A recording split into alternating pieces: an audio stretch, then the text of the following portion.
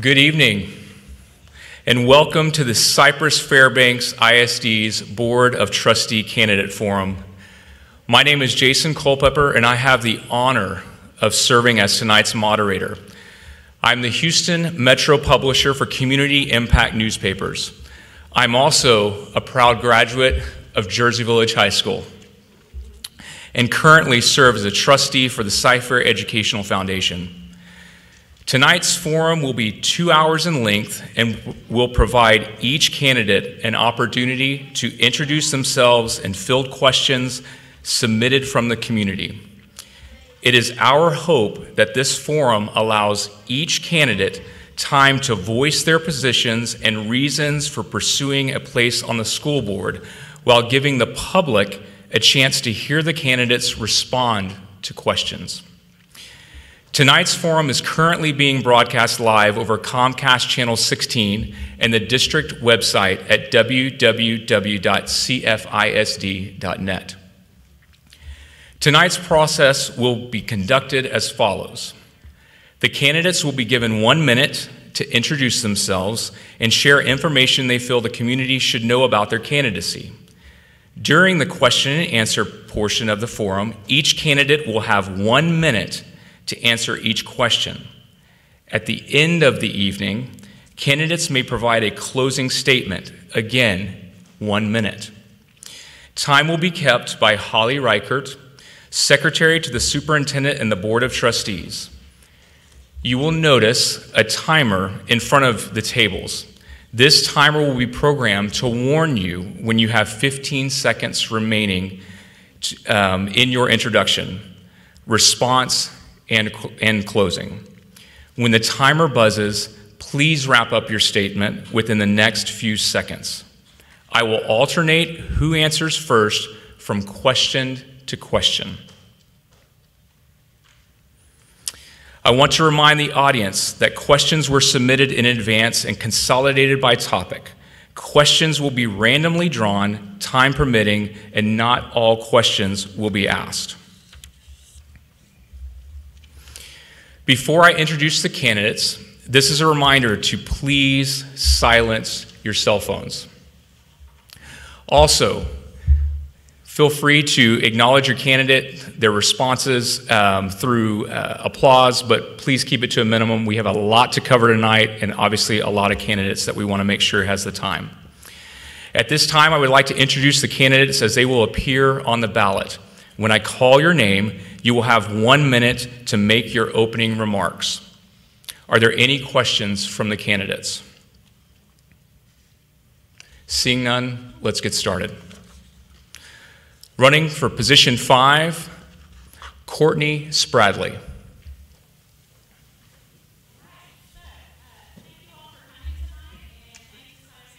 On this event so that you can get to know us a little bit better as candidates.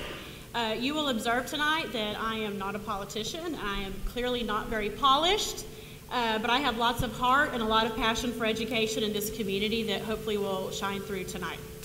As he said, my name is Courtney Spradley. I am a Cy-Fair mom running for position 5. I am running against Mr. Ogletree, who has been on the board for 17 years. I want the values that align with the majority of the community in Cypress to be represented on the board. I also feel that we, the board, need term limits. I chose to run for the school board because I've spent many hours visiting with family and friends about current frustrations that we're facing in public education. When countless parents are choosing to leave public ed for homeschool or private school options, there clearly is a problem. I decided to take a stand in hopes of making a difference. And I'm already up. That went by really fast. Next candidate, Natalie Blassingame. Good evening. Thank you so much for being here today. It's great to see a big crowd. I stand before you as a mother in the system of a thriving 10th grader at Langham Creek High School who really enjoys school. I also am a community volunteer. I've spent countless hours in the schools and in church and other places, the swim team in the neighborhood volunteering. And I'm also a 29-year educator, having spent time as a teacher, an assistant principal, assistant superintendent in several districts around the area, give me a background in education that I can bring to this board position. I hope to represent your voice on this board, The voice of parents and the community are critical. Our values have to be represented there, and so I would seek to have us get two-way communication improved. I also want to represent choices for families. It's the strongest system around in Cy-Fair. However, I do think there are ways that we can continue to offer choices to families that will meet the needs of their individual children and what they prefer in their family. And finally, values. Thank you. Grace Horner.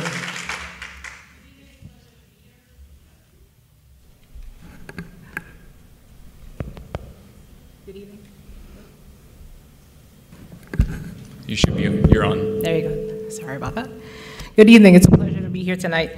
I'm Dr. Grace Horner, and I'm running for position 5 on the board. I am a wife and mommy of 6 wonderful Cy-Fair ISD students, 2 of whom have graduated and 4 still in the system. 2 of my children are also special needs, being autistic and nonverbal.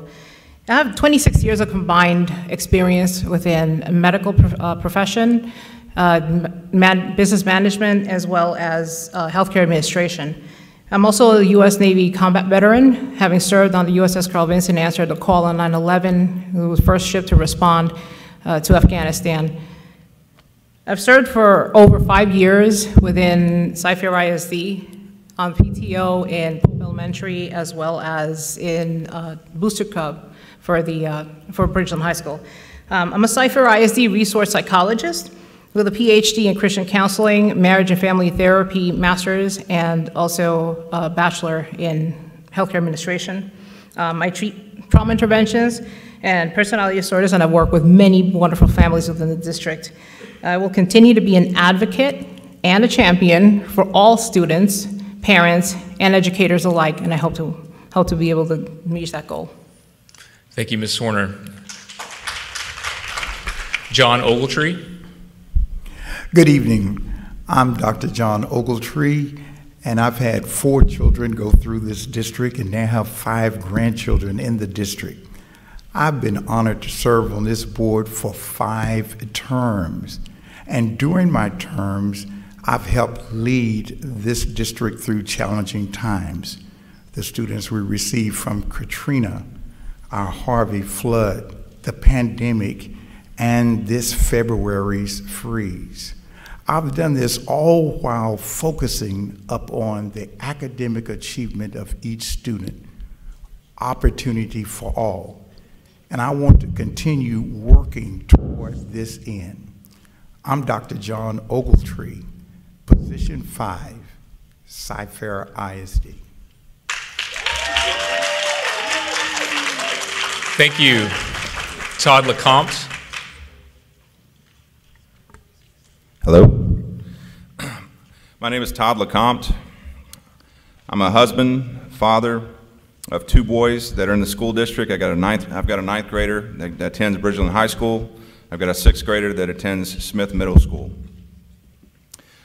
I'm an entrepreneur. I've built 6 companies, 5 successfully. I bring a fresh set of ideas and a fresh perspective to this community, or to the board. I have no ties to any school teachers. I have no ties to any administration. Like I said, I'm bringing fresh ideas and fresh perspectives to this race. I believe that the board should be more representative of the community, not just people that are administrators and teachers. And again, my name is Todd LeCompte. I'm running for position 5, trustee position 5. I'm position 5 on the ballot. Perfect. Thank you. And the last candidate running in position 5, Xavier Leal, is not in attendance this evening. The next position, position 6, our first candidate up is Ryan Irving Jr. Good evening, Cy-Fair. My name is Ryan C. Irving Jr., and I'm a current candidate for Cypress-Fairbanks Board of Trustees, position 6, for this upcoming November 2nd election. I am a product of this district. I was raised by not only by my single mother, but also by my former teachers and staff who helped not only nurture my mind, but also shape my character. I was during my sophomore and senior year of high school, I almost faced homelessness. And during my senior year of high school, I almost did not graduate.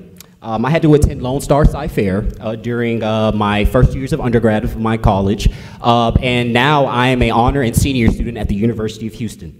I have interned for Mayor Sylvester Turner in 2017. In 2019, I'm a former school board candidate for the Cy-Fair Board of Trustees Position 3. In 2020, I became a member of the CLC, or the Cy-Fair Leadership Committee, whose sole purpose is to lobby on behalf of public education. I am willing and ready to serve not only for our district and for you, but also, most importantly, for our children. Thank you.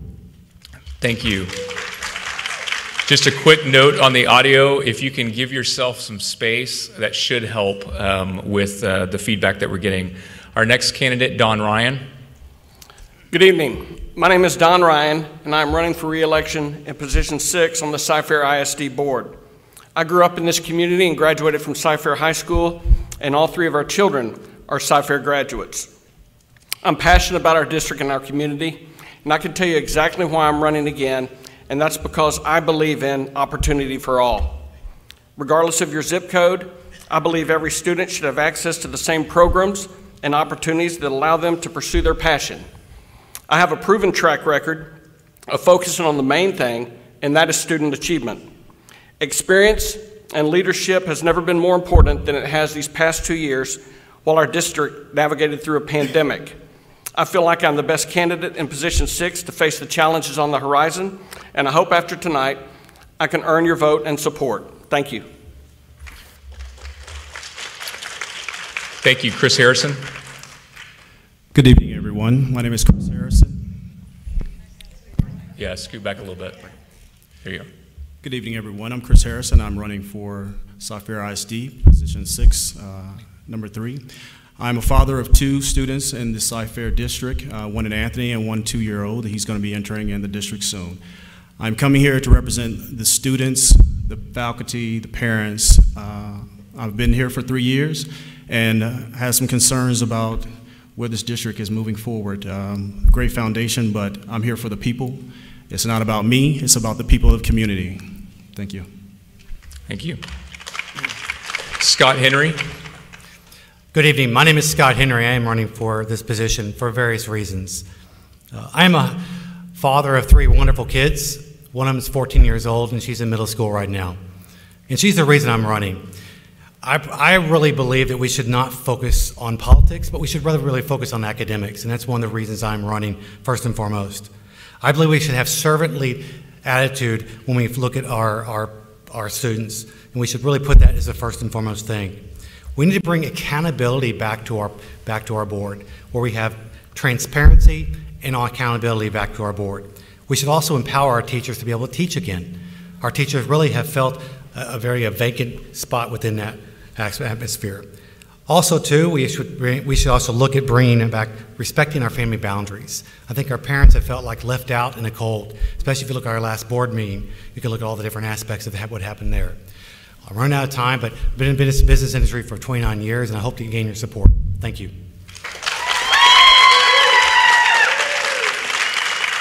Thank you. Our candidates for position 7, our first 2 were not able to attend this evening, but those are Michael V. Perez and Craig A. Jacobs. So our next is Bob Covey.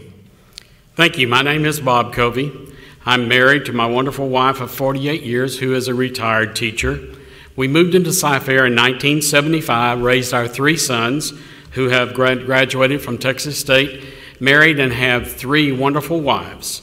I have 7 grandgifts, 5 of which attend Cy-Fair schools. These are my investments in Cy-Fair today. My sons were prior, these are today. My Bachelor of Science is in Music Education. I taught for 3 years. Then I joined my father-in-law in American Alloy Steel, where I served as vice president for 40 years. I've been on the school board since 2005 and serve on the Gulf Coast Area Association of School Boards, and I was founding and president of the Go Public Gulf Coast, promoting public education. With me, this is what you get. Focused on student success and achievement, no matter the zip code or any other definition.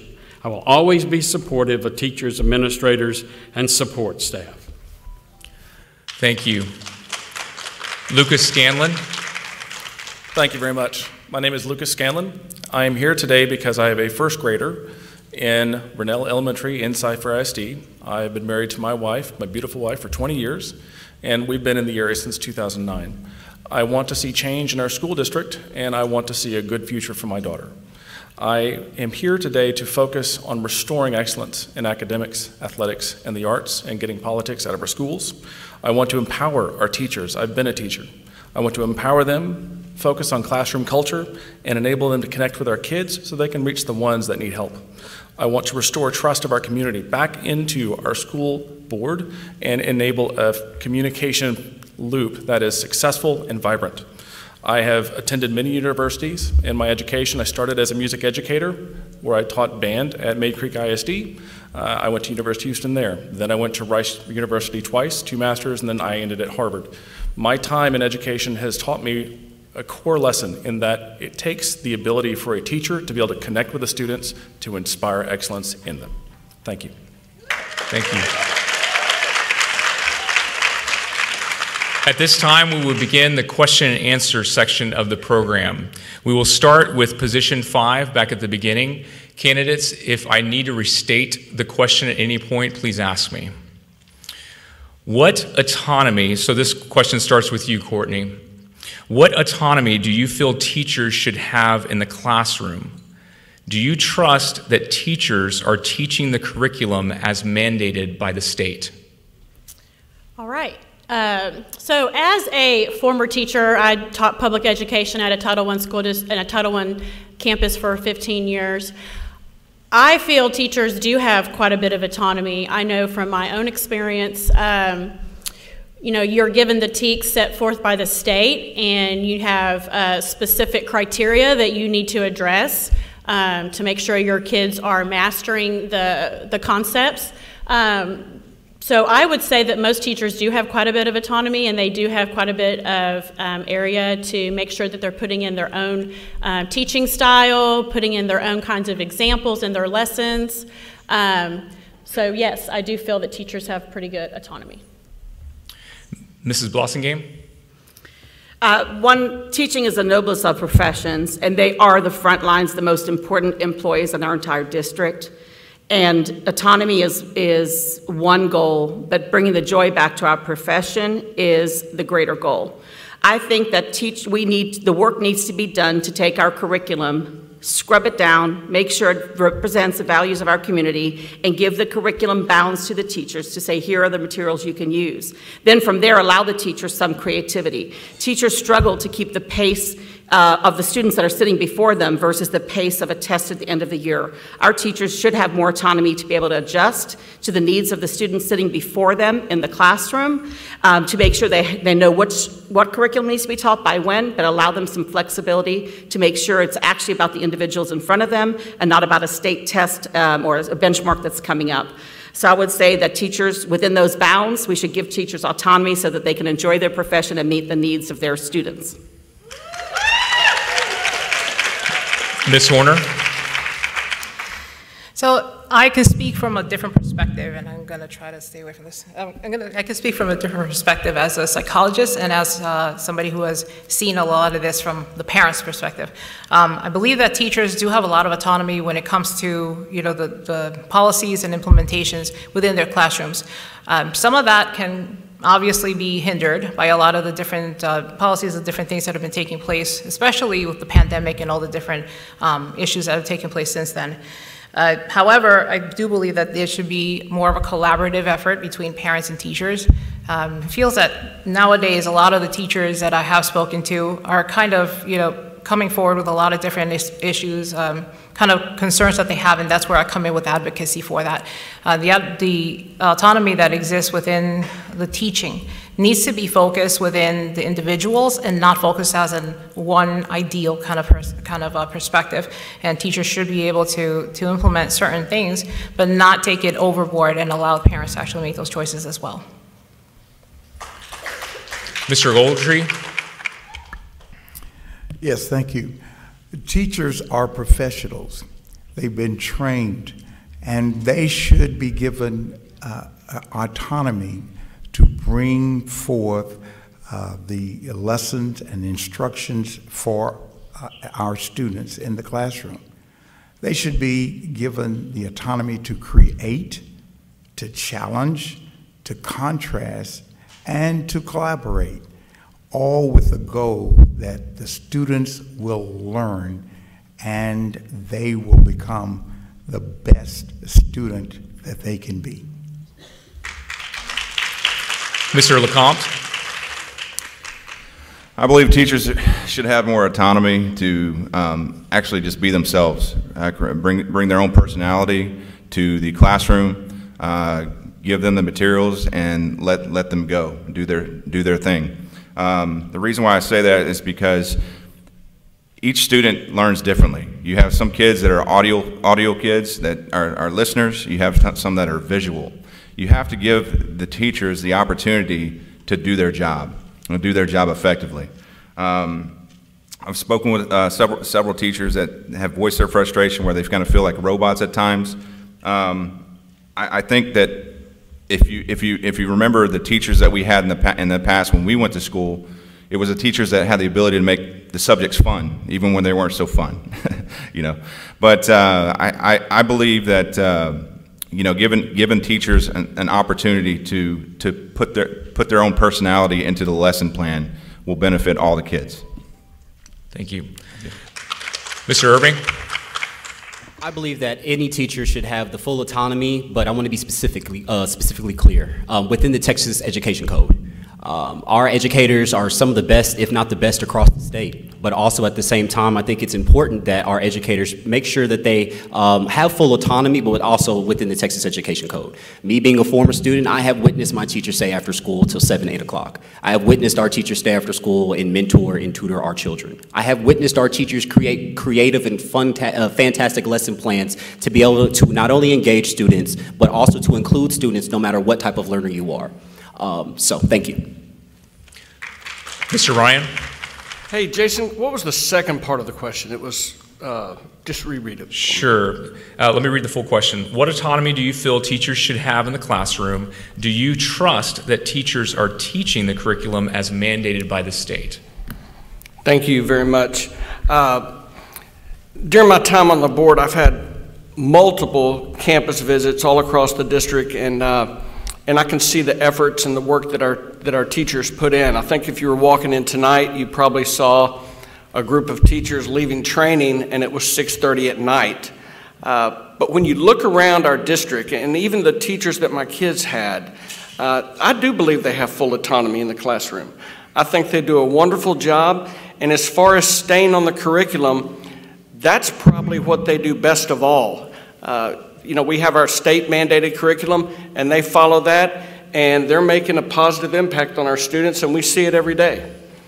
You look at our college academy that we started, and that's a whole set of students that they're getting college teaching as well as high school teaching, and those teachers have the flexibility to do that. And I'm really pleased with that program, what we're doing there. Thank you. Mr. Harrison? So the question, autonomy and teachers. So first you have to look at it from a business perspective, and that's what we're going to start with.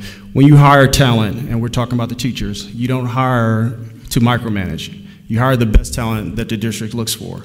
So when you're assessed and you hire great talent, you don't micromanage. You allow them to have the autonomy, again, like one of my constituents said, to bring out and flesh those ideas. But we want to be within the guidelines and the key performance indicators that the district provides for us. So again, when you hire great talent, you allow them to flourish and you allow them to bring great ideas to the table to increase the student achievement. Thank you. Thank you. Mr. Henry? I think you have to look at this holistically. You asked the question very broadly, and I think overall you can't say that very broadly overall. We have elementary, we have high school, we have middle school. And I think you have to look at it individually because they all teach very differently. So if you ask that question of high school teachers, it's going to be a very different answer from elementary teachers, especially with COVID where we had to do everything virtually. It brought out a lot of different questions because, especially when I saw the teachers having to react very differently, especially when they had to do science experiments a very different way, I had to videotape for 5 different lessons all day long. It's very challenging, and I admire teachers for what they do. Now, go back to your questions. Do they have autonomy? I think, yes, they have the autonomy. My biggest problem with the curriculum we have right now, and I see that from all three of my kids in Cy-Fair, is we have a lot of issues with how the curriculum is being created, and that's one of the things I would like to fix within Cy-Fair when I become a trustee, is the right hand doesn't know what the left hand's doing. When the quiz is created over here, the test is created over here, they don't match. And that's what we got to fix very quickly. And I hear that from teachers all day long within Cy-Fair. Thank you. Mr. Covey? Mr. Covey? Would you repeat it just one more time? Of course. What autonomy do you feel teachers should have in the classroom, and do you trust that teachers are teaching the curriculum as mandated by the state?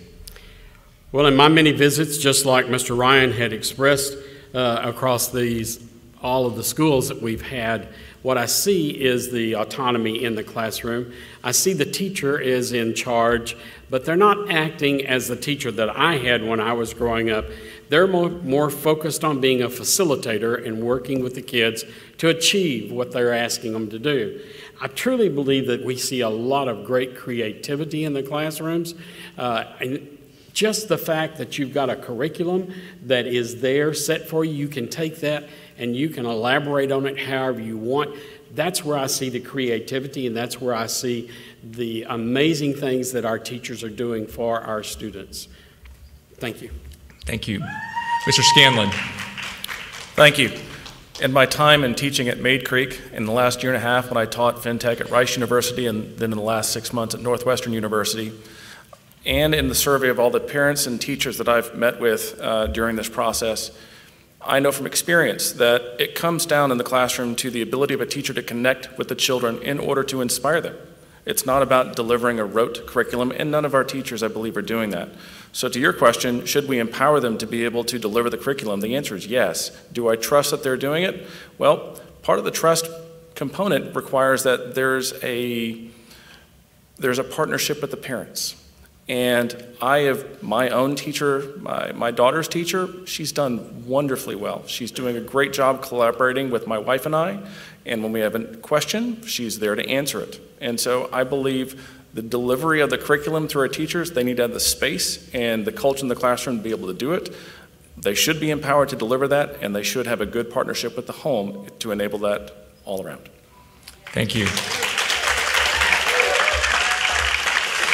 Our next question will begin with position 6, Mr. Ryan. What does educational equity mean to you?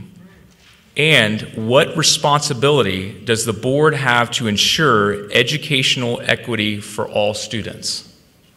Well, me being a recent... Excuse me, we'll start with Don. Since you went first, we'll go in order all the way back. Yeah, no problem. Mr. Ryan? That's a great question, and I think if you look at our district motto, it answers it pretty clearly, and that is, I believe in opportunity for all.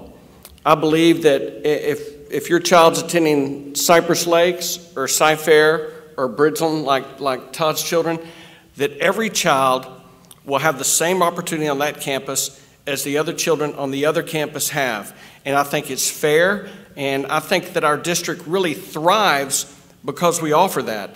And I touched on a little bit earlier about our college academy, because I'm very fond of the program, but we started that out at Cypress Lakes, and it blew up to where it was amazing. We had 85 students this year graduate with their associate's degree and their high school diploma, and now it's on every campus in our district. And to me, that is equity. When you look at our career and technology programs, district-wide, they're available to everyone, and we're having a positive impact on 116,000 students every day. Mr. Harrison? So the first question about equity, my stance on that is every student in the district will be equipped with the tools and the skills necessary to come out of the district with to compete. Going back to the district's mission, competing globally. Part of what the district's is going to thrive and continue to do is we are able to compete. So regardless of if it's a Jersey Village or a Cypress Ranch, they are able to compete, and that's across the board. Thank you. Mr. Henry? To me, it's about giving the opportunity for every single kid in our district with the ability to perform to their greatest ability. That's what the American Dream is all about. You know, when I was in school, we had kids of all races, all creeds, all kinds. And there was a big experiment going on where we would put kids in different groups based upon their ability. And the big experiment was, well, let's go put them over here just because they're not as smart. And that didn't work out so well. If you give kids the ability and say, you perform to this level, and guess what? You put the kids that aren't doing so well in that level, they will perform to the level you expect them to perform for.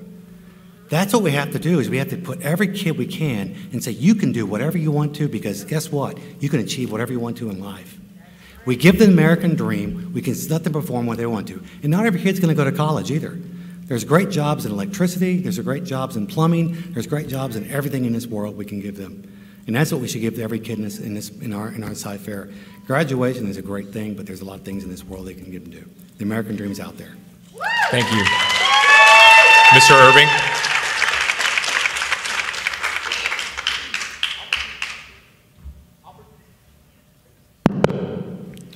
Opportunity for all means to me that every student can be themselves no matter your race, religion, ethnic background, or economic status.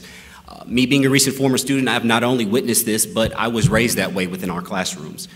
When it comes to our school board, I think the school board's position on this is to make sure that every single child has the same equal opportunity at an education.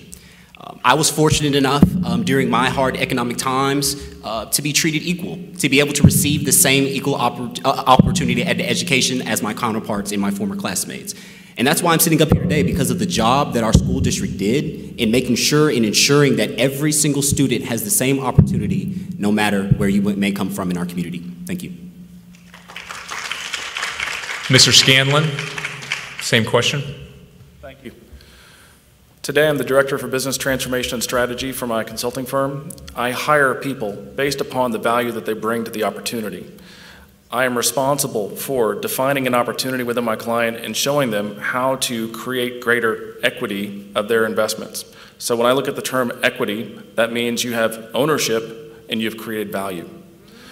For our kids, they need to be able to take responsibility of an opportunity that challenges them. We're not going to slot them into a position that dumbs them down in any scenario, but rather inspires them to excellence and fosters the grit and fosters the overcoming spirit required when you're presented with an actual challenge. So when we look at our kids, my goal, and over my years of education, the #1 area that I made change was when I connected with a kid, I gave them a problem that was a little bit bigger than where they were, and I drew them forward.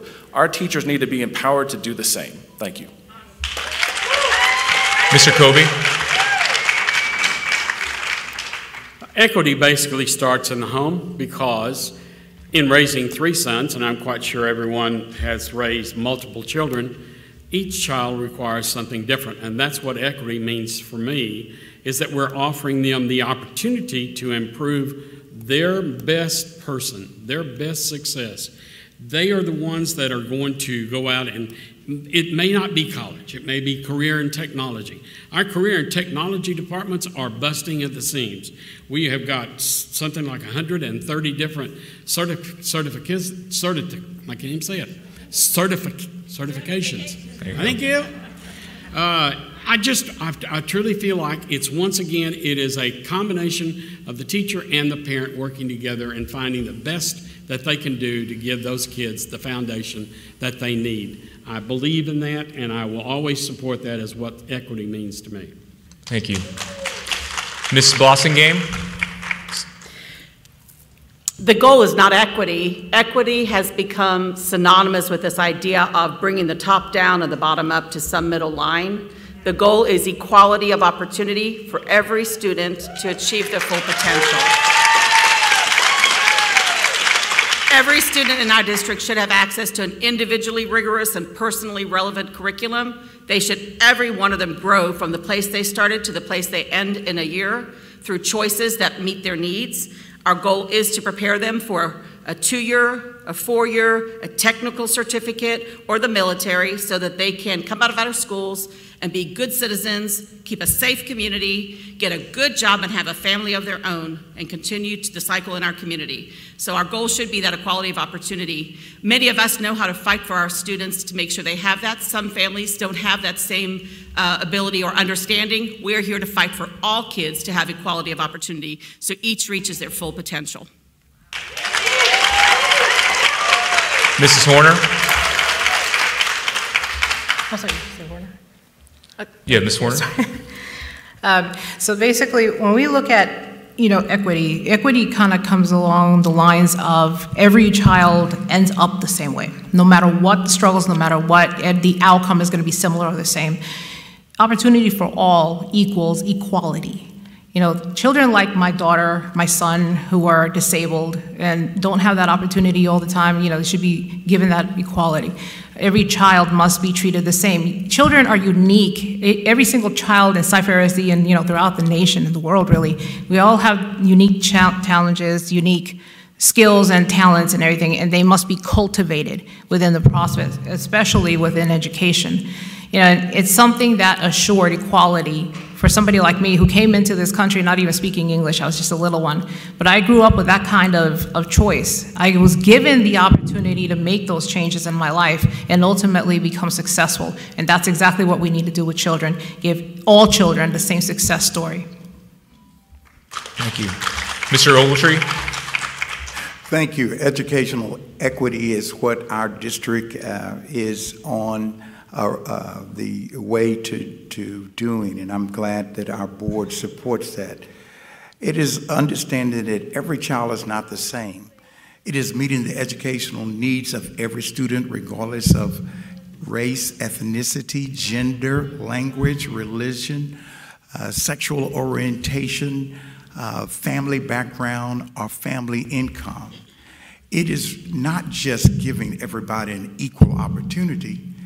It is making sure that once the opportunity is given, that we meet the needs of every student. And with that, that's how we give opportunity for all. Mr. LeCompte? I'm a product of public schools. I graduated from Aldine High School. I wish we would have had something like this, this discussion when I was growing up. Educational equity, opportunity for all. There was programs and there were teachers and that we didn't have access to when I was growing up. Aldine High School didn't have the same type of faculty that Kingwood High School had, and I've been on that side of the fence, and I understand the struggles that that kids are going through. I think that giving everybody an opportunity in Cy-Fair, whether these kids are growing up and they have their own bedrooms at their houses, or if they're sleeping on the floor and covering themselves up with newspaper, which we have that as well. I think being able to give the kids an opportunity to be successful and to gain the knowledge that everyone else has, I think I support everything about, obviously, educational equity in this school district. Thank you. Ms. Bradley? I misunderstood the previous question, so I apologize for that. As far as equity and equality, they're not the same thing. Equity means you have the same outcome, and not every child that goes through Cy-Fair is going to wind up in the same place in life. So, but they do have opportunity for all. They do have all equal opportunity. It's just like my two boys. I have two boys. They're not both going to probably wind up at the same school or have the same outcome and the same career. One might go to trade school, one might go to college. Our role as a public school district is to give them all the same opportunity, and whatever they decide to do, we have to prepare them to do that, to be a productive citizen, whether that's military, whether that's entering the workforce, whether that's going to college, whatever that is, they're all provided the same equal opportunity, which goes along with our motto, opportunity for all, but they're not all going to have equity. So. Thank you. I just, point of order, please be respectful for the comments that our candidates are prepared to answer tonight, so I appreciate that. Our next question we will shift to position 7. We'll begin with Mr. Covey. What are some of the current challenges facing public education and school boards? Well, it's always going to be financial, and it's always going to have to do with that, even though Cy-Fair has done quite well. But I think one of the most sad thing that we see is the recruitment of new teachers into the education system. And I go to Texas State, where they do have a large college education program, and I speak to them. And you know, I find that students there are not even aware of what school boards do, nor are they too much aware of what goes on in a school system. So I try to encourage them to check it out.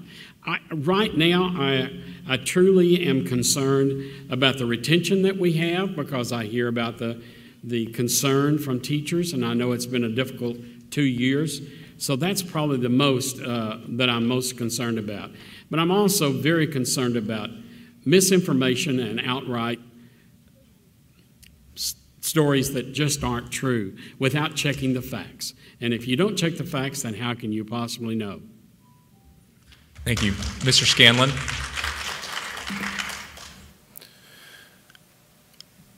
Echoing one point that Mr. Covey made regarding financial.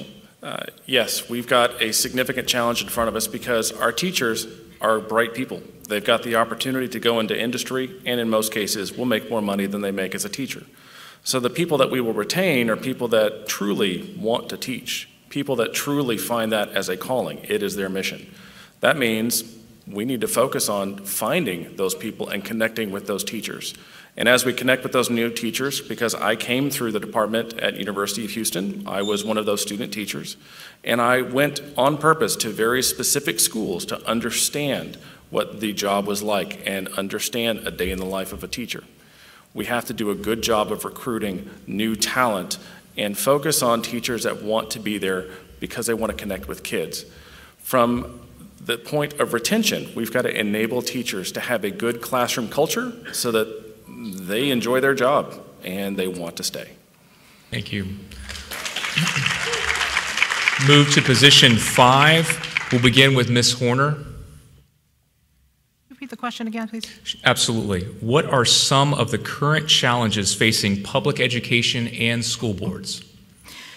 Okay, so one of the, we've been dealt a very unprecedented hand when it came down to this pandemic. And, obviously there's been a lot of different issues that come about that, whether we look at the financial aspect or whether we look at the differences in the inabilities for some of these children to actually catch up to where they should be.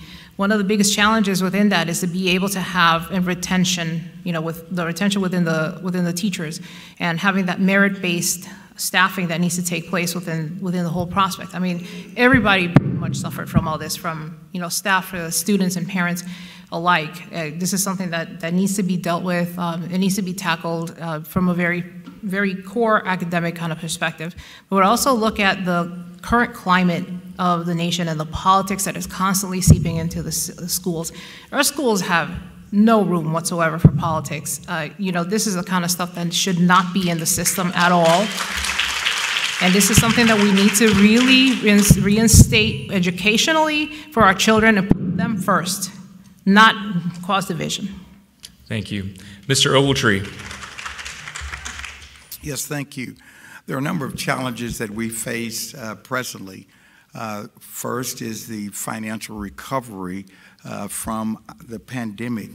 The next is the learning gap that we face with our students who had to go on virtual and also not being in the classroom. Then there's the false narrative of critical race theory, which is misinformation, disinformation. And then there's this onslaught of partisan politics. Our students, our 117,000 students, should not be looked at as Democrats or Republican or conservative or moderate or liberal. They're students. And that's what this board and that's what this district must fight, this partisan onslaught. Thank you. Mr. LeCompte. challenges that we're facing, that public education faces, I think it starts at home.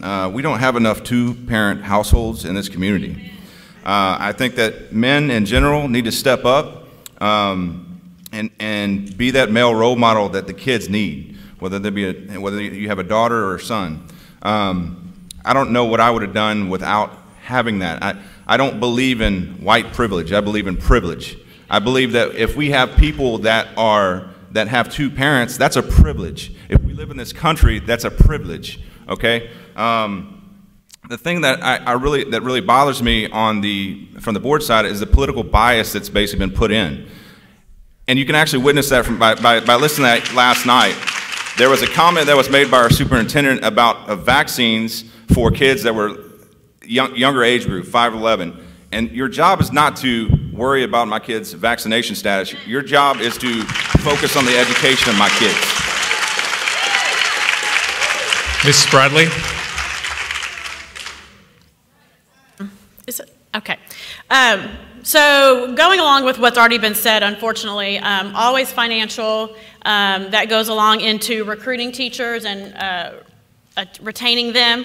And I think that goes along with supporting our teachers and letting them know that they can voice their concerns, they can talk to administrators or what have you without fear of their job or retaliation. I think that causes a lot of frustration for current educators. If you have never been a teacher, you have no idea what it's like to teach in this day and age. If you have not been in the classroom in the last, I would say, 10 years, it's totally different from probably when you went to school. Teachers wear several hats and they need to feel supported, and that goes along with discipline as well. That is a huge issue in our schools right now, and if the kids are not being held accountable and the teachers are not being supported, that's why you're losing teachers. Ms. Blassingame? I watched or attended the board meeting, not sure, hour and a half, 2. The foundational issue is not the budget. The foundational issue is the learning of our students. We are a school district. We're here to make sure our children are learning reading, writing, math, and have a STEM preparation. I watched a lot of political theater last night, but I heard one question raised that probably wasn't anticipated about, hey, do we know how our kids came back from learning loss, which is the first issue we should be discussing up here, learning loss. Next, our profession of teaching is under attack. We are the first time in the state, less than half of kids want to be teachers, or less than half of parents want their kids to be teachers. We have to do what it takes to make the profession look attractive. We do need a pay, which is budget, but there are other ways that can be achieved. We do need to protect our teaching profession and our teachers so that they will be here for our students. And finally, values are under attack in our schools. Freedom is under attack in our schools, and that is a critical issue. Thank you. Mr. Harrison? Yes. So a couple things that need to be addressed. As a father, we've seen a lot of, again, parenting in the classroom, and we need to allow parents to be the parents. I have 2 boys outside sitting right here today, and I'm not asking teachers to come home and put them to bed. I'm asking them to prepare them academically, maths and sciences. And that's what I'm here for. That's the reason why I'm running. A lot of distraction about CRT, all this other stuff. I'm really not concerned about all that. The reason why I sit up here is because I want my son to compete by the mission globally, not just on a local level. I saw an article just recently dealing and talking about top 15 middle schools. And I didn't see Cy-Fair in there. I moved here 3 years ago. I want to see us on that list. Thank you. Mr. Henry?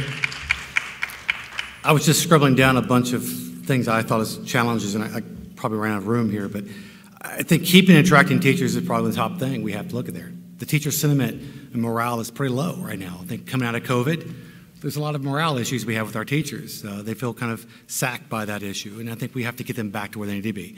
Yeah, we gave them a pay raise, but their benefits went up. They feel kind of down by that. Our budget's in the red. We've been in the red for many, many years. We got to fix that. We got to figure out what's wrong with that. The growing size of Cy-Fair, we're getting bigger. The sprawl of Cy-Fair, what are we going to do about that? And also the changing dynamic of Cy-Fair is changing as well. Do we maybe split up Cy-Fair? That's a possibility been asked about as well. Do we look at that? I don't know. That's different issues. Then also, too, which we haven't really talked about, which is, what about the kids that don't go to college and don't go to work, but maybe are on the street? What about those kids? Do we even think about those kids? What are the kids that don't do anything in life?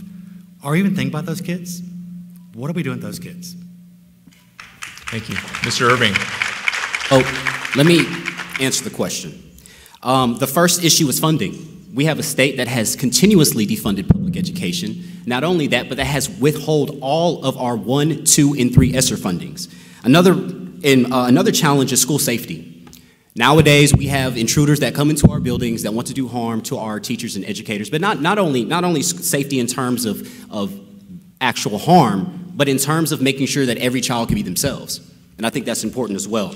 Another one is the educator drought. We have educators that are leaving the education industry because they're not being treated correctly, they're not being included. There's actually a Senate bill that just got passed that's called SB 1444. And what that allows us to do is allow us to get out of this terrible, terrible education system called TRS Care and to find another better health insurance option for our educators so that we can continue to not only retain our good educators, but also recruit good ones as well. Thank you. Thank you. Mr. Ryan? Thank you. Funding has, as long as I've been on the board, has always been an issue. What it hasn't been in Cy-Fair ISD is an excuse. We do more with less than any district in the state, and we will continue to do that because we're extremely efficient in what we do on a day-to-day basis. Issues facing boards right now are going to be more along the lines of transparency, sharing with the public what you're doing, just getting the word out more as to what we're doing. The biggest issue facing the district as a whole is definitely going to be learning loss from virtual learning. That's why we've had free summer school the last 2 summers. We have algebra camps. Our teachers and our employees are going above and beyond to help kids catch up. And then lastly is going to be, well, definitely not lastly, but recruiting and retaining our employees. We need people right now. So if you're out here and you need a job, go to the district. We're hiring. Thank you. All right, our next question, we will begin at position 5 with Mr. Ogletree. What is your role as a school board member to ensure the safety and well-being of all students and staff in Cy-Fair ISD? Thank you.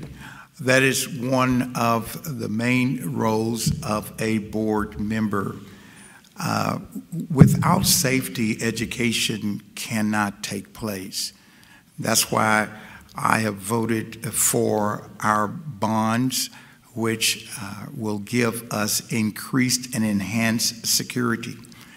I was on the board when we decided to have our own police force so that they could be relational on our campuses and present. That's why I have also supported the initiatives for safety that would stop bullying. That's why we are trying to make sure that our students respect each other and appreciate the dignity and worth of each other and work cohesively with others. And that all adds to the safety on our campuses. Thank you. Mr. LeCompte? I believe that as far as a school board member concerning the safety of our students, no kid should be bullied or be afraid to go to school. All right. Speaking from personal experience, I had a child that was in elementary school last year, and he got to a point where it wasn't fun for him anymore. For various reasons. I think we need to understand that these kids are half our size as adults. And even though we're teaching kids not to bully other kids, I think the teachers sometimes need to remind themselves at how large of a figure they are compared to some of the elementary school kids that we have. And just a simple correction at times can be, I think, detrimental from a mental standpoint to some of our children. Thank you. Ms. Bradley. All right, so how safety and well-being. So first of all, we have an amazing police department, so thank you back there, officer. I actually went and visited the police department a couple weeks ago, and they showed me all of their awards. They're one of the top school police departments in Texas, so maybe even the country. So I think we're doing a great job with that. I think it's very important to have our own police department and not contract those services out. I think it's also great that at the board meeting last night, they did discuss internally having their own program to replace No Place for Hate, so that we as a school district will be in charge of what that looks like, what those lessons are, and we have the control over that program instead of one that's put out by the ADL. Also, I know that schools now have the VSOF program, which is great for visitors, and every elementary campus that I know of has you have to be buzzed in. So I think we're doing a great job as far as safety. Ms. Blossingame. There are two aspects to this that you asked about: safety and well-being. For safety, after the Santa Fe shooting, there was a committee formed, a School Safety and Security Committee. It authors a multi-hazard emergency operations plan. I led that work in the last district I worked in. It is very detailed, and it lays out, and Cy-Fair did a good job very early labeling doors and setting up the infrastructure for safety. And that is an audited process, so I will engage with that audit and that information to make sure that we are on top of all the aspects. The other is the well-being aspect, and I think that bullying is prevalent and a concern. I'm hearing on the campaign trail often many parents hurt who tell me about that fact that and so I think that we need to address our discipline procedures and processes. We need to look at the student code of conduct. We need to look at our counseling offices, which are really schedule makers versus counseling offices. We need to get community input into the values that we want to be propagated through those offices, and then we need to make sure kids feel emotionally safe at school and physically safe at school. Ms. Horner. So improve school safety. Of course, we need to give a lot of accolades to our officers. Our ISD police, absolutely essential. We need to improve them, and we need to expand and be there, give them more resources, give them that backing that they need. Schools right now, you know, it's a give and take situation, really. When you look at all the bullying and everything that takes place within the schools, where's the accountability for the student? Where's the accountability that needs to take place? I can't tell you how many stories I've heard back and forth, including my own children who have been bullied. And so these are things that really need to get tackled, and when we bring them up to something, nothing gets answered, and that is something that I need answered. I want to get in there and actually have those resources available for each student and the parents to be able to understand and correlate back and forth, you know, with the board members. It's essential to look at the accountability also for the mental health, the psychological health, as well as the well-being in the medical side. You know, there's a lot of different things that we don't understand that is going on. And human trafficking is a big thing here in Houston, and it's something that we really need to tackle. That's why expanded emergency preparedness and readiness training must be essential for parents, students, and staff alike. Thank you. Position 6, Mr. Henry. It's a very important issue. Safety, I think, is one of the critical parts of a board member, because we're folks, I mean, quite frankly, we can go to jail if we don't report these kind of information, especially around child trafficking, which, as we know, Houston's the #2 in child trafficking in America. It's a huge problem right down 1960, if you're not aware of that. It's a very sad part of our history here in Houston. It's just also a very, unfortunately, a bad part of our history too, because my family, when my son was in school, he actually experienced bullying. And Cy-Fair, unfortunately, does not do a great job of handling how we do bullying. And I'm not going to have enough time to talk about that, but instead of dealing with the situation at hand, unfortunately, we deal with the kid and we evacuate the room. We got to fix the policy and how we handle kids appropriately within the school district. And I think that policy has to be changed. But we have a big responsibility in that, and I think the LEAD program handles that in amount of time. But thank you. Thank you. Mr. Irving. First, when it comes to school safety, like I mentioned before, I think it's extremely important to, number one, salute our officers for the good work that they do, but also to make sure that every child can come to school safe and be who they are without any fear from any child or retaliation in the form of bullying. But also, when it comes to the well-being for a student, that also means closing the achievement gap that has been significantly increased during COVID.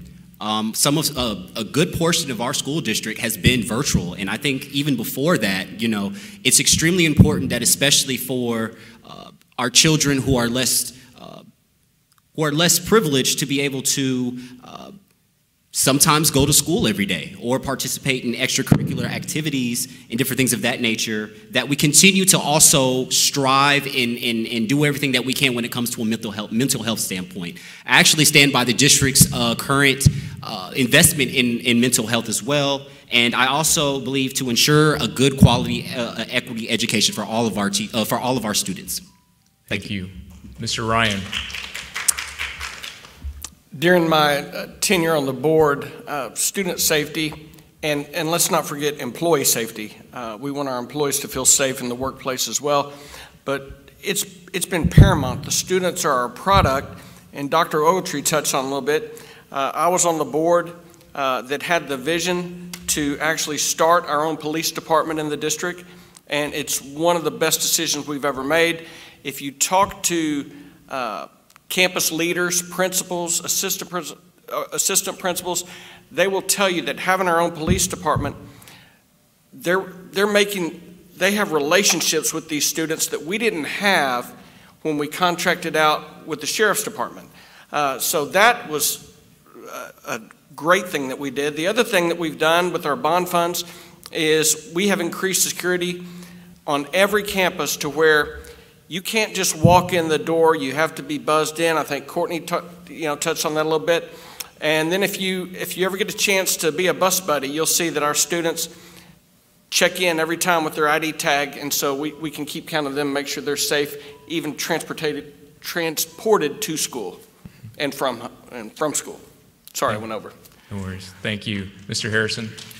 Yes, when we talk about safety, we talk about accountability.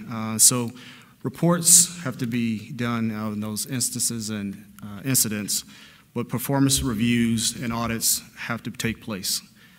Without knowing what's happening, we can't have improvement. So we have to understand what the root cause is, and that's when the parents get involved. In order to alleviate and stop the bullying and the assaults on teacher and vandalism, we have to get those parents involved. So it's not just a part of the board, but also the parents' involvement. So once we have that communication and that's dialogue going to and from, then it brings those instances and those reduction down. Thank you. Mr. Scanlon. 3 points. One is at the school level, second is at the classroom level, and then lastly at the teacher level. So at the school level, our officers in the back, I applaud you. I was a teacher, and in 2001, on 9/11, I remember looking at our officers and being grateful that they were around and they were present. So it's important that our officers are available. Thank you very much for your service. At the classroom level, our students, too many times, they own the classroom because they realize that the teacher has no real authority to enforce discipline. Why is that? It should not be that way.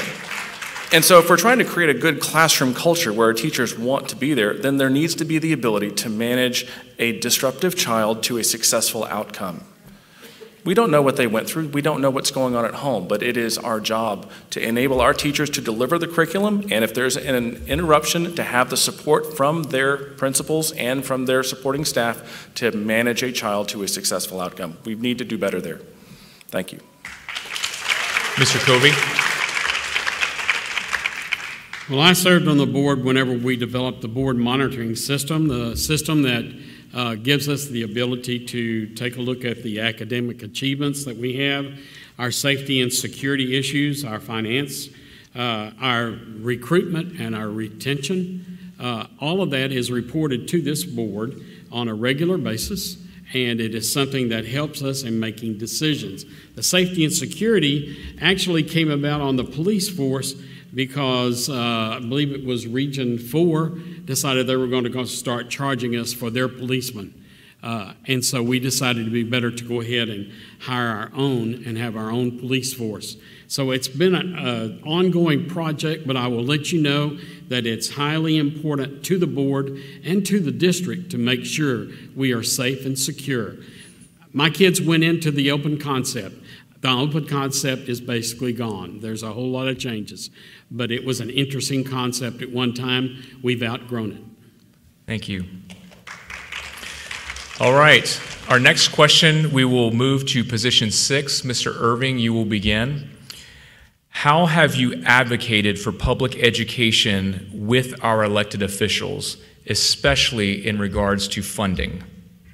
Well, that's all I've done since I've graduated. I've continuously advocated on behalf of public education, going to every single school board meeting. I've been in more meetings than anyone currently in my position, including the incumbent.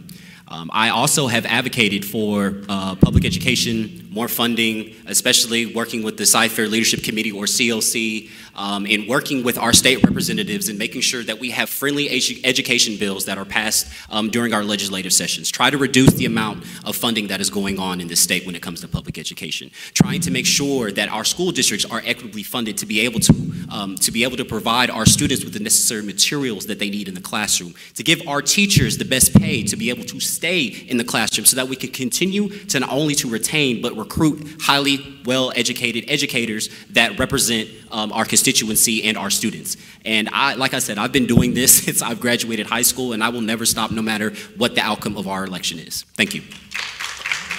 Mr. Ryan?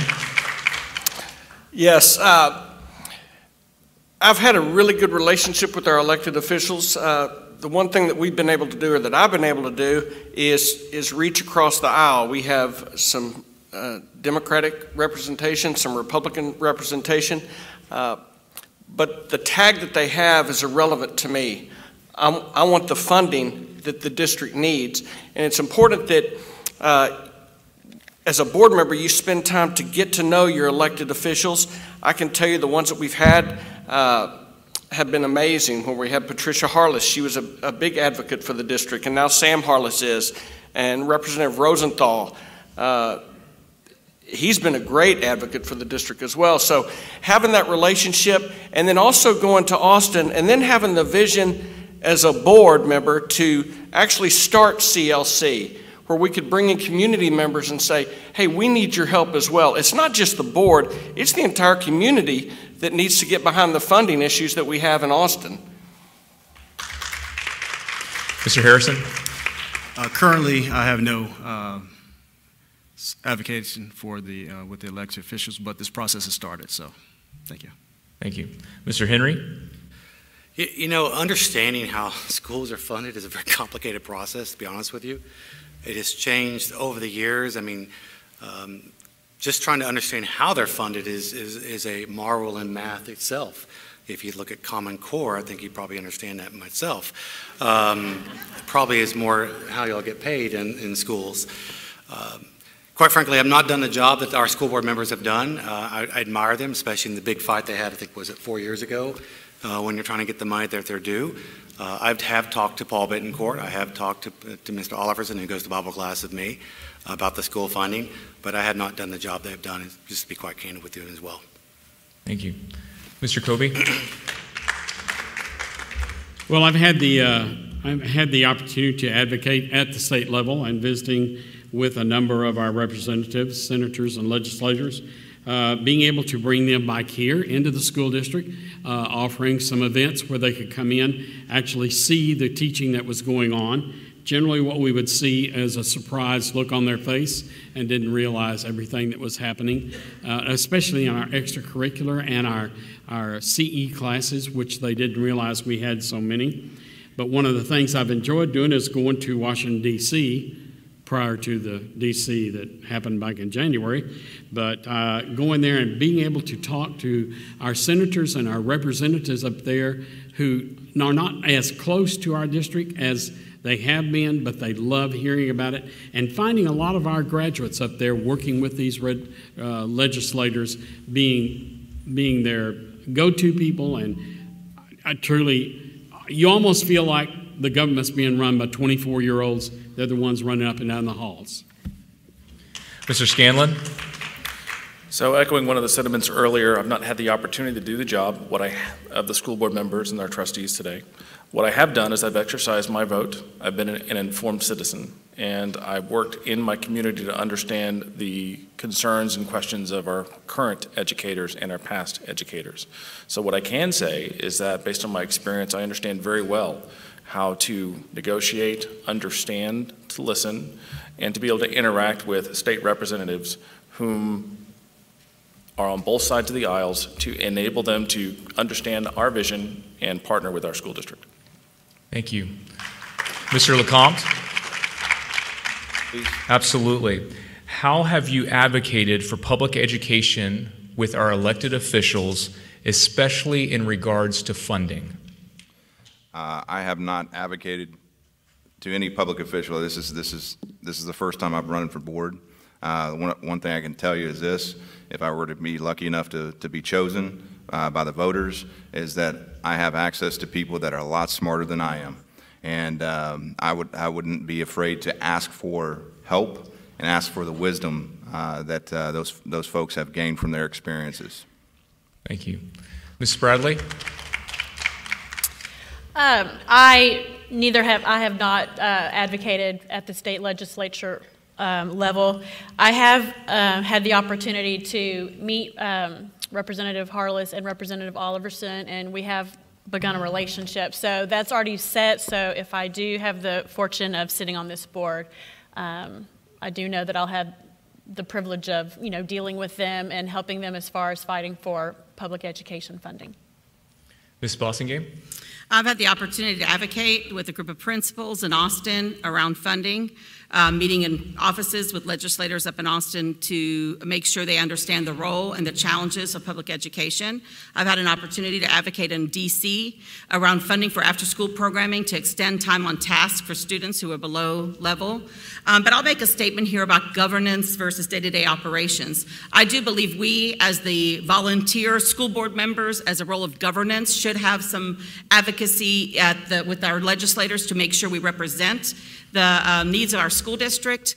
I think that should be informed by the administration, but lobbying in the form of the people that are paid employees of the district is not a preferred practice. So we, as the elected officials, with the community, I think the CLC structure is clever. I think we could be more inclusive and expand that a bit for input, but I feel like we, the community, we, the citizens, we, the elected officials, should be those who will advocate. And it's not just for funding, it's for the programs to close the gaps of achievement, to make sure every student achieves their full potential for programming. Ms. Horner? Open communication is what needs to be at the forefront with this. Being able to go down, excuse me, being able to go down to the Senate and being able to advocate on different things, not on funding, but on being able to open that communication with the different legislatures, legislative action within the local, the state, the federal aspects of things. Just having the ability to understand what the community needs, what the parents are asking for, and what exactly is more pertinent to within the district is essential with all these things.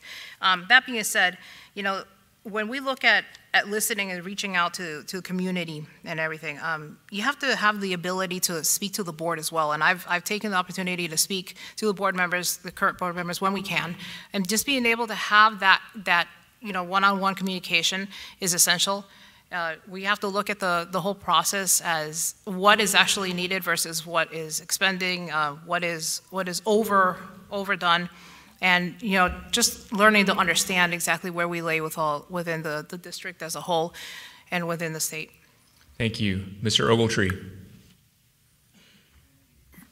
Thank you. It is imperative that a board member be an advocate with our state legislators for funding and the other needs of public education. I have done that.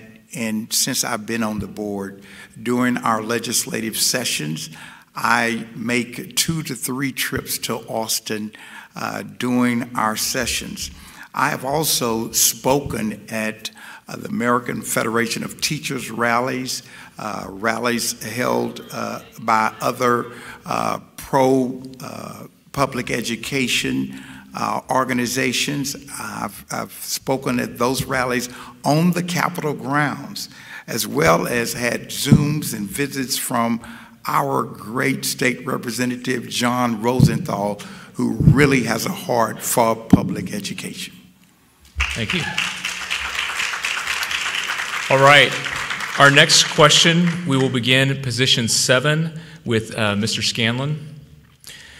State law mandates character education.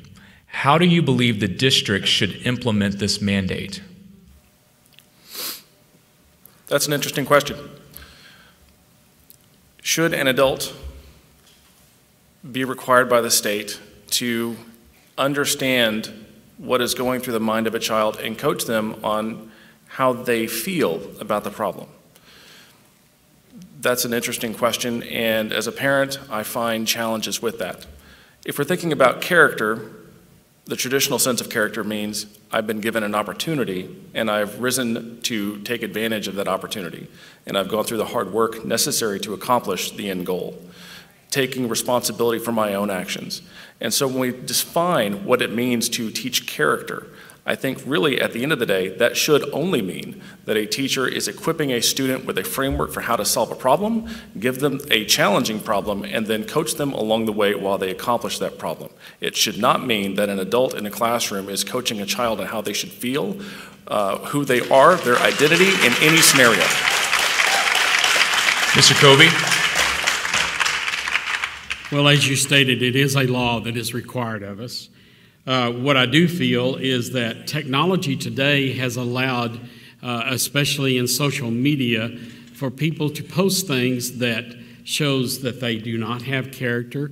And I'm very concerned about that, especially when I was talking with some of the technology teachers a couple of years ago before it really became rampant. They were very concerned about the citizenship that people were having on technology itself.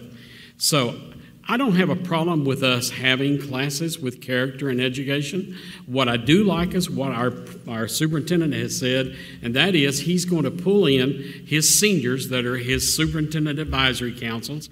I think there's 4 or 5 from each high school, and they're going to talk about what is important to them. Then he's going to bring in the parents to look at what they've talked about, and then share it with the community. This is what you've asked for. This is what we want to offer. And I think that's what we need to go with forward on the character and education. Thank you. Ms. Spradley? So obviously we have to teach character education because it's a law. I am all for the committee, having a committee together, because I think that's what we need in this district. I think we need to be listening to all stakeholders. I think it's great that we're listening to some high school students, but we want to back that up with, of course, teachers, parents, obviously, business owners, because ultimately they are going to be the recipient of the products that we give them when these children enter the work field. So I think they need to be involved in what some of those values are that they feel are important for character education as well. I will back up what Mr. Scanlon said as far as it doesn't need to involve telling kids how to feel. It needs to be more along the lines of teaching respect, kindness, traits that a good person with character has. So I'm all for having our own character education program that we, the community, have had support in making. Ms. Blossingame? Clearly, to have productive citizens, their character is part of that. We're here first for academics, but definitely we do impact their minds, and therefore I do agree with the comment made that we need to not teach aberrant theories and things that take kids off that. However, we should create our own program. I think there should be a community input into the values that we determine are those which are represent Cy-Fair families. We should then, and some of those could be, there are common values that are held across faiths. And those are things like love, compassion, the golden rule, hope, integrity, respect, justice, charity, and humility. Those are things that every faith can agree upon, but I think that also goes along the idea of freedom of religion in schools. The fact is that people should be able to bring these values to their schooling, and they should be able to have discourse across differences around those things. So we have create our own curriculum based on what we, the community, feels, and we empower teachers to teach within those bounds. Ms. Horner? So it's interesting, last night at the board, I know that this was something that was brought up, and character education, it kind of goes in line with autonomy with teachers as well, because yes, it is something that is mandated right now, but the level to which it is allowed to impose, educators should not be imposing what they feel and, imposing their own values and characters onto the students. It must remain within the educational core values. Core values. And really, we need to get back to that core value, the core education that has seeped away from the educational system as a whole. It's right in line with understanding that yes, there are certain things that should be taught. There are certain things that should continue to move forward as far as character goes, but it isn't an imposition over the children. That lays on the parent alone. Mr. Ogletree? If we only teach academics and do not attempt to shape the character of students, we have failed. It's important that we, as educators, try to shape good citizens who respect and love and have compassion and appreciate the human dignity and worth of others, and who are willing to fight for justice. Being a good neighbor will always improve our community and make for good students. This is something we have to continue to strive for. Mr. LeCompte? I think the faculty should reinforce what the parents should be teaching at home. That should be first and foremost. It's very simple. I teach my kids, don't lie, don't cheat, don't steal, and obviously don't kill. Treat others with the way that you would want to be treated. It's the golden rule, very, very simple. It goes back to my faith. The other thing that I think is lost that I've seen over the last few years with this country is the lack of respect for authority figures. And one of the things that I think a lot of issues that you've seen even on a national level, I think if we just respected authority figures a little bit more, I really truly believe that things wouldn't escalate sometimes to the extent that they escalate. And I think again that really it's on the faculty, but more importantly, it's on the parents at home doing their jobs. Thank you. Mr. Ryan?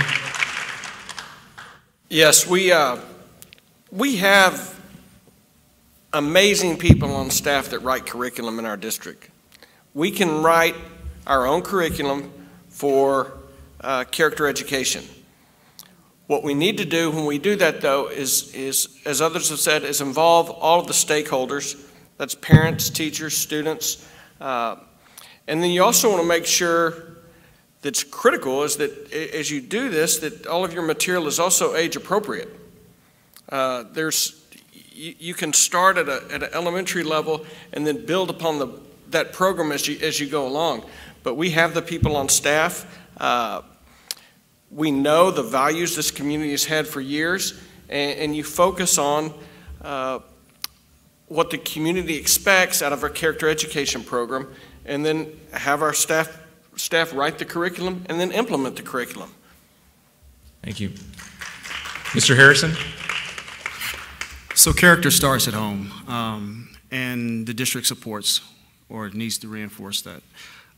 But again, we want children to be a contribution to society, and we want them to feel good about themselves. We want them to know who they are. The anxieties and the mental health and issues that children face, we want them to be able to withstand and endure and be able to go out into the world when it's unfair. But understand that just because it's unfair, it doesn't make me ugly to the next person sitting next to me. It makes me stronger, but it doesn't make me bitter. And that's what part of the character that we need to instill in the district and make sure that we are reinforcing that on a district level and a parental level. Thank you. Mr. Henry? You know, it's very sad we have to teach character. When I grew up, we had that, you know, and if we didn't have that, my butt got beat, you know. If we are going to have to teach it because state law says that, I want to see it first as a parent, what it is, and I want to check off on that. I'm sorry, because I want to respect the parent boundaries that I have as a parent. That's first and foremost. And quite frankly, I want to be able to opt out of that if I can, if I don't really like that, what I see. There's a lot of great books out there. Stephen Covey has a fantastic book on those values out there we can look at. But there's a better one. They're called the Bible. Let's look at that. There's a very good verse called "Love thy neighbor as thyself." If we just focus on that one verse, if we love other people as we love ourselves, if we just start there. That's what teachers do every day. They love the kid as themselves. That's how they teach. That would start the world a better place every single day. Mr. Irving?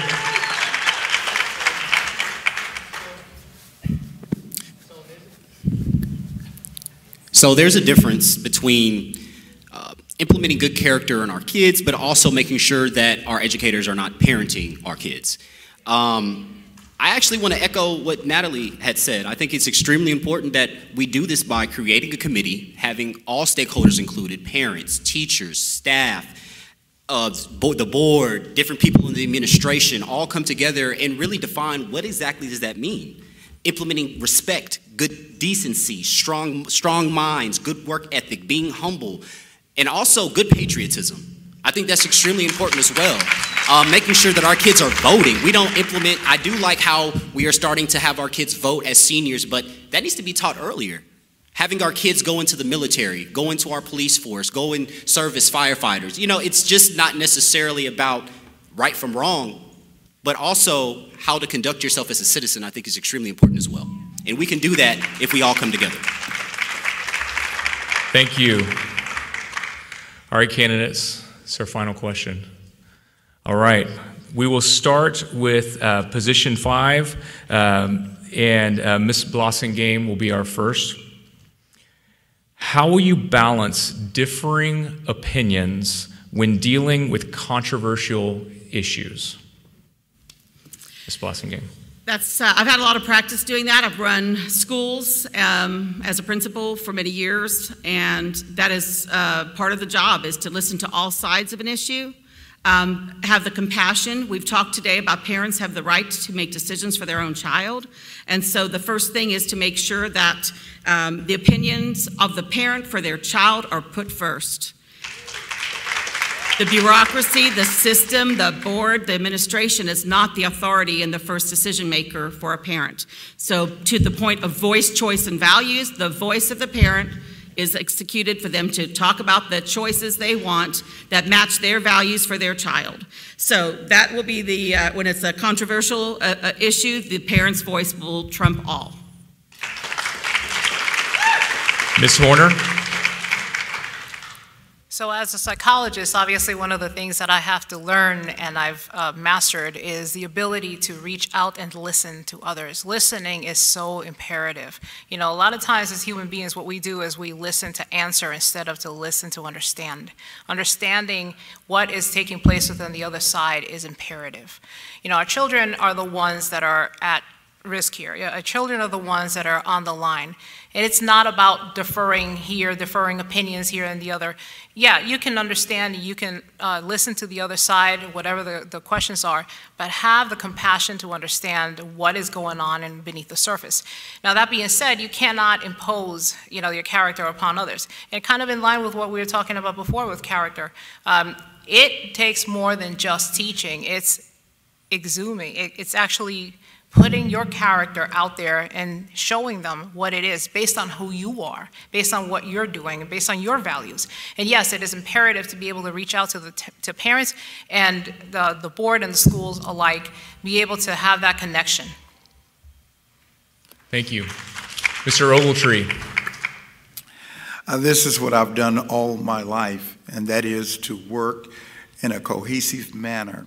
I've listened, dialogued, and had thought about the discussion and then made a sound decision.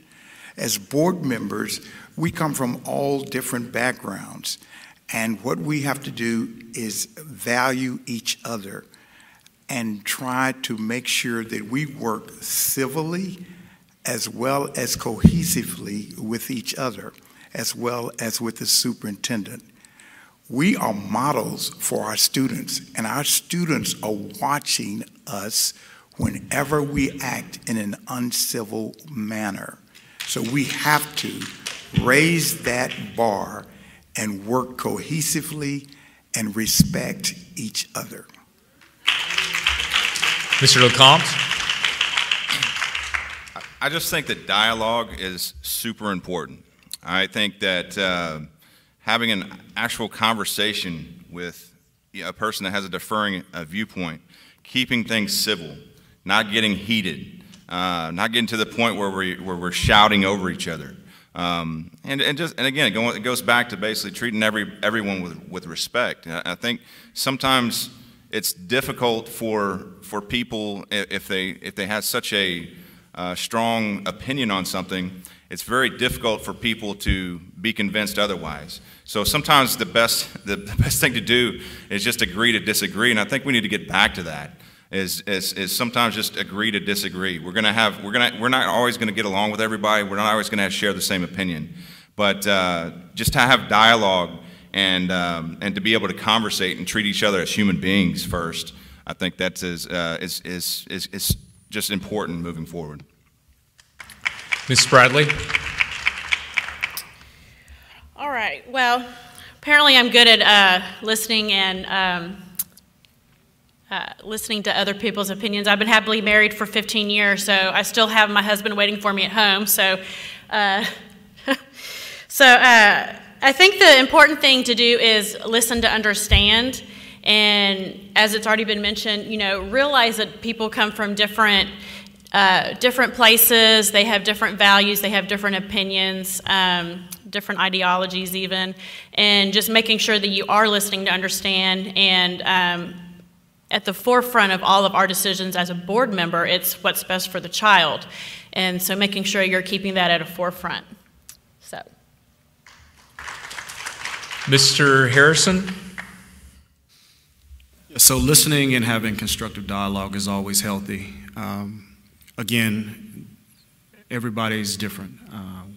Nobody comes from the same background. And understanding that our deepest thoughts that force difference of opinion forces us to break the monotony. Myself being up here, sitting next to a gentleman that's been here for 20 years on the board, is that correct? Yes. And understanding that he has done some great things, but part of the next phase is going to be new ideas, new perspective. And that's not a bad thing. Part of going back to the character strong is understanding that we're building new ideas, but on the foundation that's already been built. So we can have a difference of opinion, but we can agree where there's agreement, and we can agree to disagree when we need to. Thank you. Mr. Henry. I don't know if you've ever worked on the HOA board for 8 years like I have. No one ever agrees on that. And I worked on that for 8 years. And I actually did that for 8 years and actually kept the dues for 8 years the same amount of money. Also being on a deacon for a long time. Being on a church board with lots of committees, you never make anyone happy there either. I also run a multi-million-dollar business with 300 people, and across the world I do matrix management, especially when dealing with people all across the world, and especially when I deal with people in Tokyo, Japan, who don't even speak your own language, and trying to get them to agree to you. It's hard. But at the end of the day, we're dealing with kids. It's for the kids. It's for the kids. Kids first. We have to create win-win situations for the kids. And if you create a situation that's for the kids, for their situation, we're doing it for the right reasons, and everyone has the same purpose in mind. We can make it work. Mr. Irving. Can you please repeat the question? How will you balance differing opinions when dealing with controversial issues? Okay, so let me answer the question. What I plan to do is, and to implement with my other fellow trustee board members if I'm blessed enough to get elected, is I want to take parents, stakeholders, state representatives, students, and teachers, and I want to have a town hall once a month.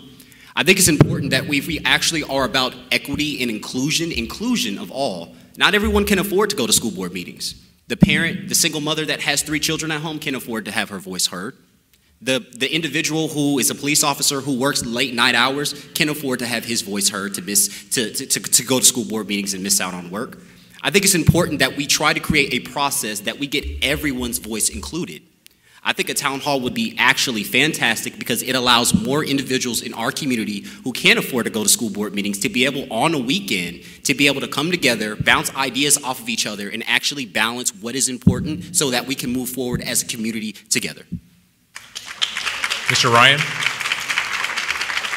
Well, I'm sure this won't shock any of you out in the audience, but I've had a little experience dealing with this lately in my role as a board member. But I think there's nothing wrong, and I think Chris touched on it a little bit, there's nothing wrong with different opinions. Some of the best programs and ideas that we've had in the district have been bounced around because people had different opinions. I think what is wrong is not respecting the person that has the different opinion. I think that's, I don't think that's I just don't think it's a very Christian thing to do, and other people have talked about it up here. You treat others the way you want to be treated. You don't necessarily have to give someone respect if they have a completely different opinion than you, but you can listen and try to understand where they're coming from and still stay strong with your own personal beliefs and values. Mr. Kobe? You know, actually, we have lived through a dysfunctional board a number of years ago, and it was not a happy time. And it was a situation where there was disrespect, and there was people that were serving that had a one agenda item, and that's what they strived to do. And we agreed as a board that we needed to be setting ourselves a little bit higher than that because we felt like that our students, and this is who it's for, it is for the students. Our students were looking at us and they were emulating who we were and what we were doing. We were their models. I have always believed that there's 3 sides to every story. There's a left, there's a right, and somewhere in between you'll find a commonality, and that's what I try to do. So when I'm dealing with situations that are difficult, I try to remember that, and I try to listen. As my dad would say, you only got one mouth and you have 2 ears, so listening is twice as good. Thank you. Mr. Scanlon? Thank you. People have to be heard. There has to be a feedback mechanism that is relevant to the community. There has to be a way for the stakeholders of our community, our parents, our teachers, staff members, and taxpayers to come together and be able to understand what is being presented, the policies that we're recommending, and absorb that feedback in a meaningful way. I deal with change all the time. I lead change for Fortune 500, Fortune 100, Fortune 100 companies, and what I all the time see is that we have to be able to incorporate key opinions and then through healthy dialogue attain a reasonable answer. Our children have very diverse needs. We have children who are coming from very prosperous homes, and we have children that are in non-prosperous homes. Their needs are vastly different, and we've got to be very nimble to be able to meet the needs of all of those kids. We must be able to form those committees and understand those special interests to be able to incorporate all that feedback successfully. Thank you. All right, at this time, each candidate will have 1 minute to provide a closing statement, and we will go in reverse order from how we started, starting with position 7, Mr. Scanlon. Thank you very much. Thank you as a community for coming out tonight and listening to us, and those that are going to view online. We appreciate you, and this board is elected by the community and should represent the community, period. My goal for my run and what I hope to do for us is to be able to properly represent all the views and all the opinions. It's not, when elected, it's not my seat, it's a seat on which I serve. And it's a process I put in place to listen to the community members and actually establish those feedback loops and mechanisms so that we can all raise our children. It is for our kids. We have to be able to find common ground and serve the needs of our kids so they're competitive today and tomorrow. So I appreciate everyone's support. I appreciate the vibrancy of our community. Thank you. Mr. Covey. Well, as everyone knows, I've served on this board for 16 years, and I'm very proud of the things that we've accomplished in those 16 years. The homeowner tax rate decrease, the preserved optional homestead exemption, even though we were fought by the legislature, our increase in teacher pay from $45,000 to $58,000 over a 10-year period of time, ERG ranking us number 1, 2, 3, and 4 for our financial effectiveness and efficiency. So many things that we've done. This board was the 2015 Board of the Year chosen by the Texas Association of School Administrators. In my time on this board, I have seen this group grow from 79,000 students to 116,005. One of the things that's the biggest deal is we've grown from 28% economically disadvantaged to 57% economically disadvantaged. If you want to change just for change, go ahead and do that. But if you want somebody that's going to take this further and what we've done to it to bring it to this point, I would be your choice. Thank you. Mr. Henry. A little over 24 hours ago, I was in the hospital with my daughter. And I didn't know if I was going to be here because she was fighting for her life. And she told me that she didn't know if she was going to leave the hospital, but she did, thankfully, and prayerfully she'll be okay. That's the reason why I'm running. That's the reason why I think all of us are up here is for the kids. We are fighting for the kids because we want a better education for their life. We want a better tomorrow for them. We want them to do what's the very best for them. We want a better transparency out of this board. We want a better accountability out of this board. We want term limits for this board. We want them not to be up here forever. We want them to be accountable to the public. We want them to be answerable to the public. We want them to be available to the public, not just the 2 minutes they give us at the board meetings. They have done a great job for us, and they've served us very well, and we admire from what they've done, and we appreciate what they've done. We have the best teachers in the world. We want to give them the best support they can. I hope you'll vote for me, and thank you very much. Mr. Harrison. Again, my reason for being here is for the students. My 11-year-old and my 2-year-old, starting with them, but again, district-wide.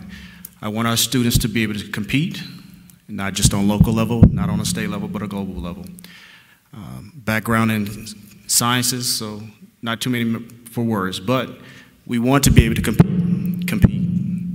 and we'll continue to do that, but we need to shake up things a little bit. And if my role up here is just to get that started, then I've done my job. Mr. Ryan.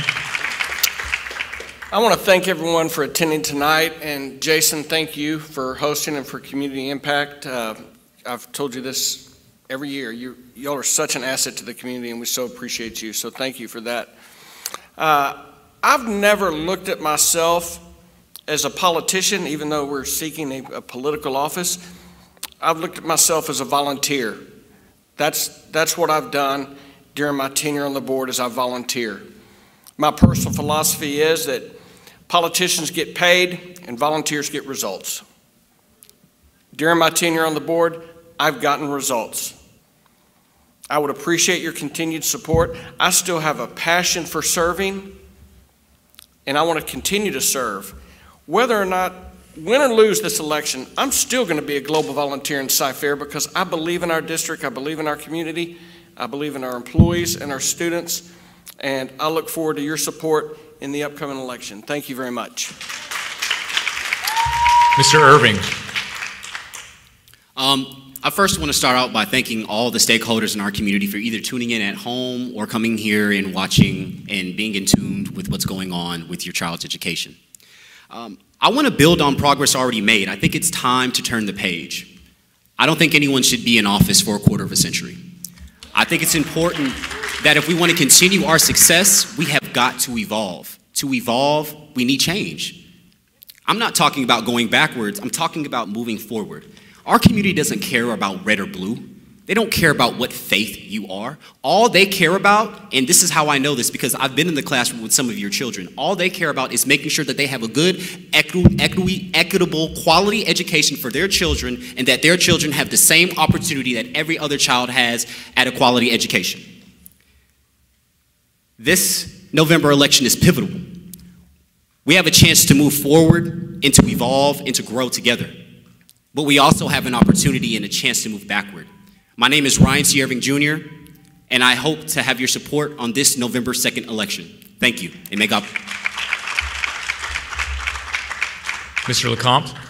I'd like to talk about transparency of curriculum and lesson plans. MIT puts all of their information online for everyone to see. I think if we start doing something like that, I think we can end divisive curriculum that's being pushed to indoctrinate our children and push political agendas. I believe that a 3-term limit is quite enough. Thank you very much. You helped raise a generation of children. That doesn't mean that you still can't serve the community. It just means another person gets an opportunity to serve. I bring a logical, common sense approach to decision making. Okay, I'm a business owner. If it doesn't make dollars, it doesn't make sense. That's what I like to talk about. I can think of 1,000 reasons why term limits are beneficial. I can't think of many reasons why we shouldn't.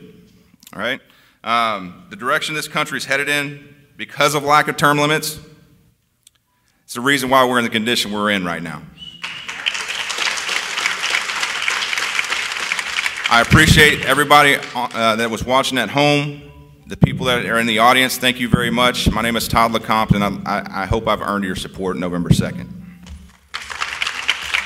Thank you. Mr. Ogletree. Thanks again for coming and for viewing tonight. I'm Dr. John Ogletree, and I believe my experience and training are an asset to this district. My leadership and advocacy for public education is proven.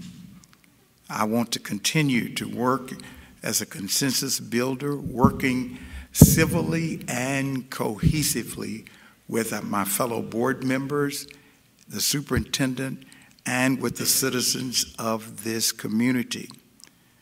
I believe that we need to move forward and not backwards. And we're at a crossroads where we have to avoid partisan politics. I've been endorsed by the largest teacher union that represents teachers, counselors, bus drivers, custodians, food service workers, and I value our teachers and want to continue working for them. I'm John Ogletree, position 5, number 4 on the ballot, your opportunity for all candidate.